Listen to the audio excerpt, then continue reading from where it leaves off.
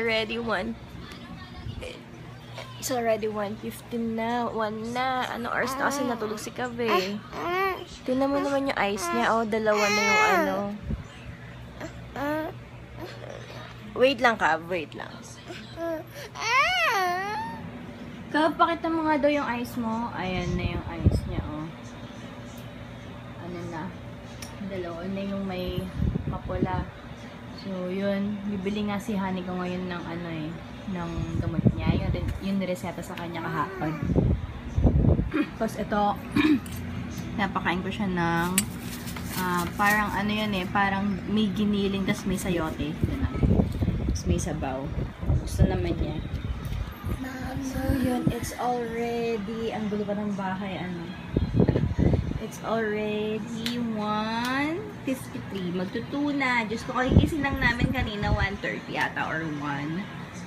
Yun. Gising lang namin ng 1. Tapos, kasi ito, pero si Kevin, nagising siya ng 7 AM.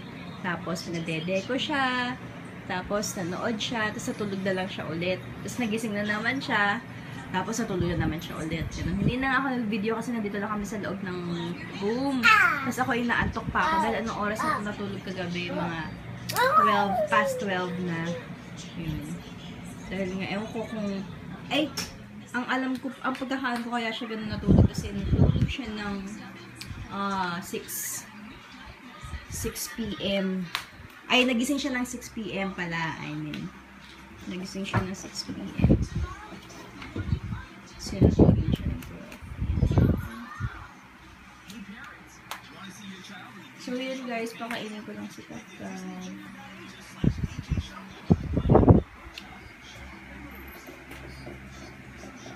Sabi yung kanyang...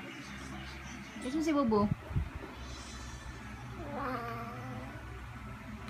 Ayun nga guys, hindi ko pa rin nasushoot yung 18th month Kevin update. Siguro i-shoot ko na lang yan pag magaling na yung ano niya, sore eyes niya. Kasi, di ba, paano ko naman, kawawa na yung anak ko. So anyways, yun. Yung Pediasure din, gusto ko sanang i-review din eh, para sa mga mommies na naghahanap ng review tungkol sa Pediasure or sa mga milk, ganun. So, yun, naisip ko din yun.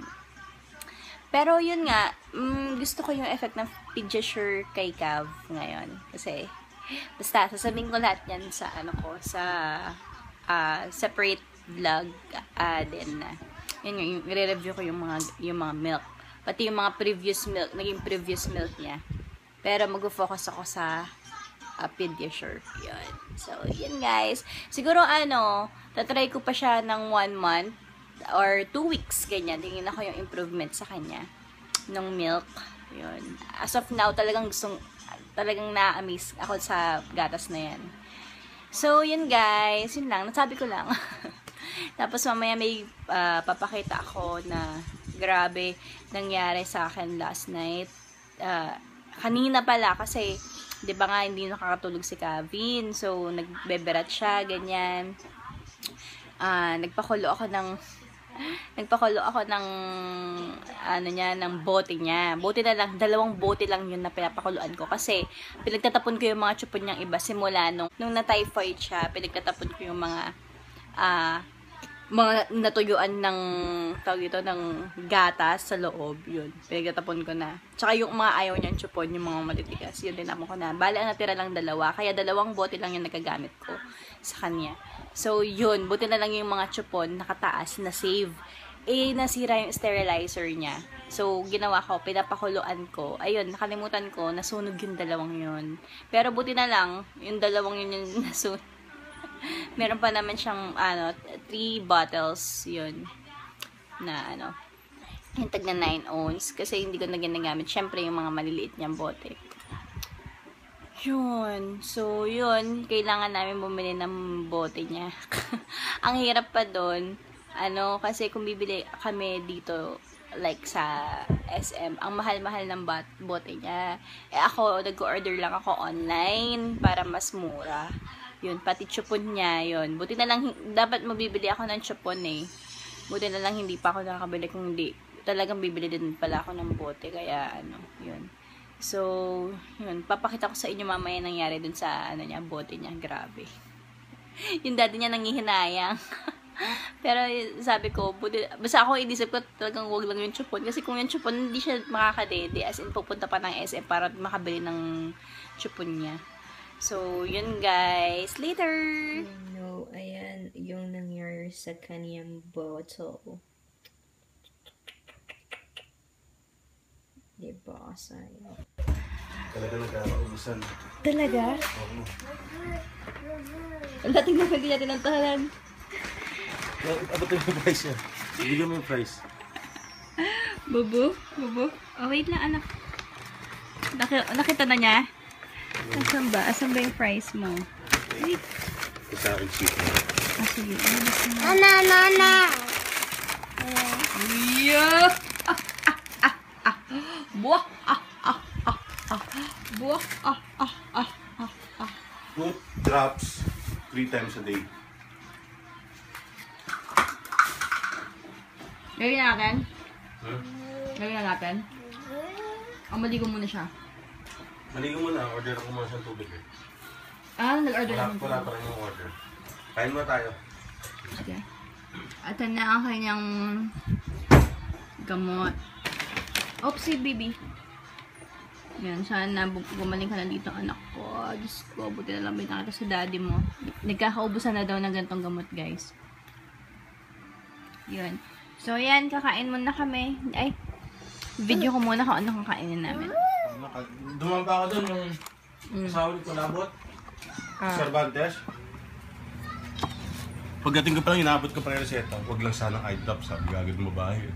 Pagkakita eye drop kayo. Wait lang, baby. Ayan.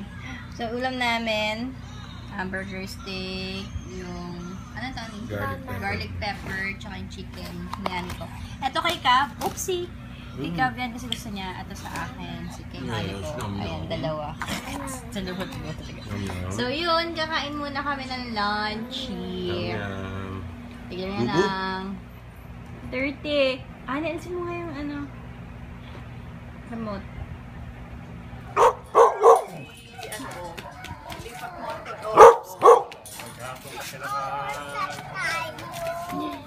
Pero ako sa sasambungin, ayaw mo siya magtatakbo. Ay, dirty! Magpakaipisip sa mata. Oo, sinisipa. Oo. Kapait.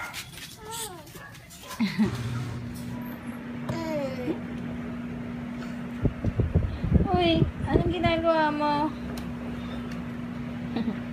Ang kalat. Oh my God, toys everywhere. Manang-mana siya kay daddy niya, joke. Okay.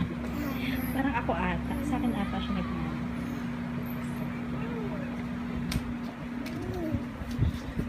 Oh, ano yan? Anong hanap mo? Anong hanap mo, anak? Hindi ba ito? Hindi pa ta? Ito ah.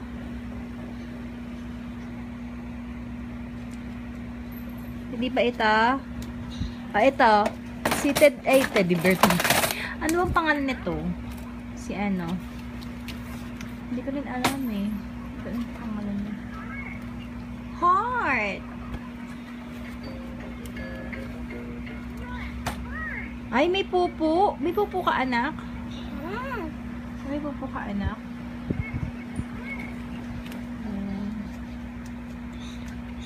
O, si Elmo. Alam mo yung mga toys niya, Diyos ko, pinag-ano na niya, pinagbabagsak, gano'n.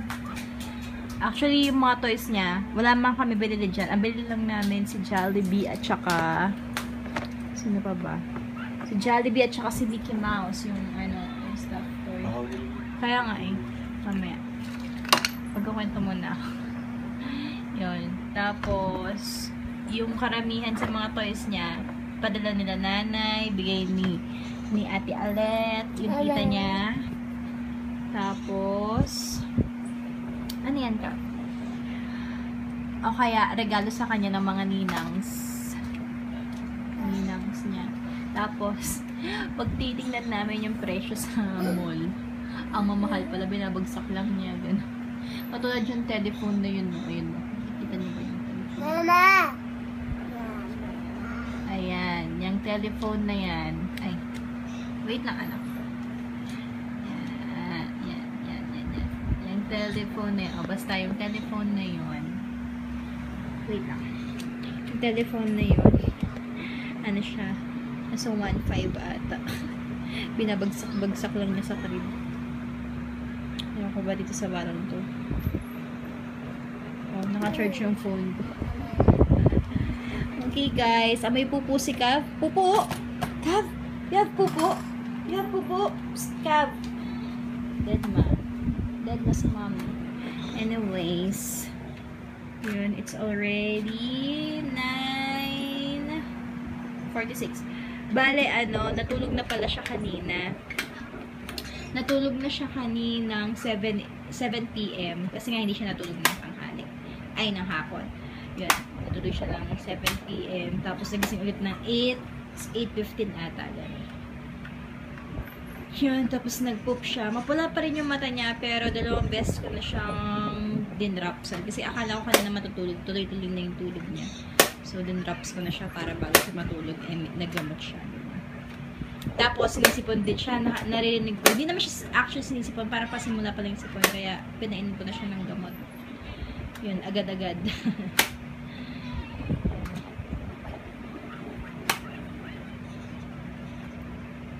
So, yun lang guys. Hindi ako na masyado nakapag-vlog ngayong araw nito. So,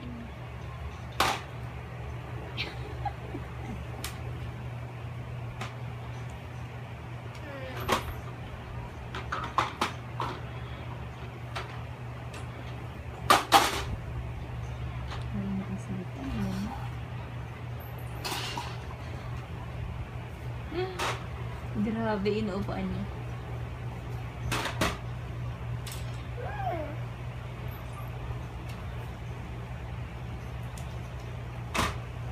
Sandal niya talaga para makaupo siya. Ang galing!